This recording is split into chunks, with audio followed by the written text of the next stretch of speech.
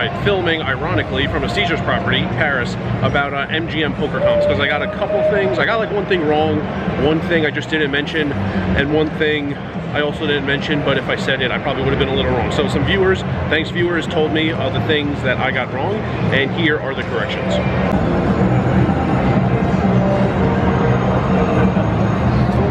So the thing I got wrong is how the comps expire. Every day you earn comps, those comps last for 1 year.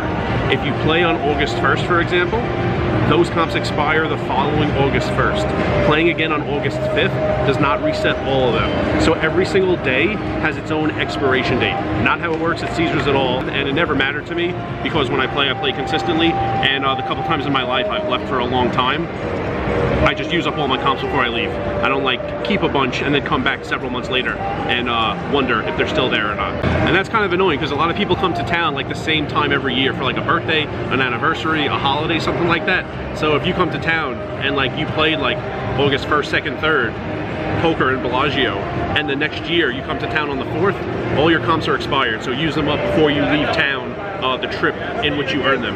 The one thing I didn't mention, but I probably would have gotten a little wrong, when you ask a floor to print out a comp, you say, can I have a comp for $20? And the floor prints something out and signs it and like keeps up half of the piece of paper for their records, and they give you the other half to use at the restaurant. There's going to be an expiration date on that piece of paper. It's either 24 hours or 48 hours in the future.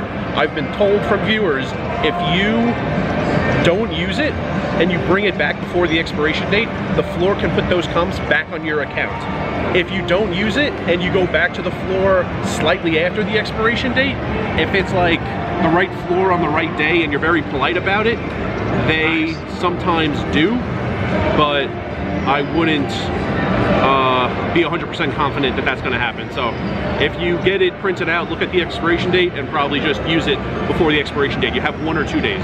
And the one thing I just didn't mention in that video is comps you earn playing poker in MGM Vegas properties are only good in that property. When you play poker at Bellagio, you earn comps. You can only use those comps in Bellagio, not another MGM property. So if there's one day you play 5 hours at Bellagio and you play 3 hours at Aria, now you have $10 in comps at Bellagio because it's $2 an hour. You have $6 in comps at Aria because it's also $2 an hour over there. You do not have 16 comps at MGM properties. You have 10 exactly to use at Bellagio and you have 6 exactly to use at Aria. It's only one physical card you need. You use the same card when you go play either poker room and they swipe you in. You only need one card in your wallet, but they know where you earn the comps and you can only use the comps where you earn them. Not at all like Caesars Palace, like Caesars Entertainment properties. So those are the 3 things. Some were wrong, some were just left out. I'm gonna put the link to the Caesars video back at the top because everything was right. Caesars is much easier to look up and know what the rules are and like read the fine print and everything. So everything I said about Caesars properties was correct.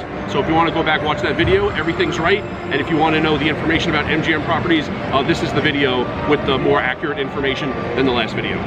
And I know there are a lot of new subscribers in the past month or so. So Q&A opportunity, question and answer.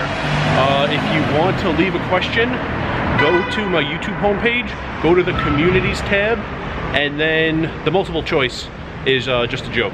Just leave a comment with your question. No guarantee I answer every question, no guarantee I even read every single one. I don't know how many there are going to be, and I might just be unwilling to answer the question, but I'll get to a lot of them, and that's about it.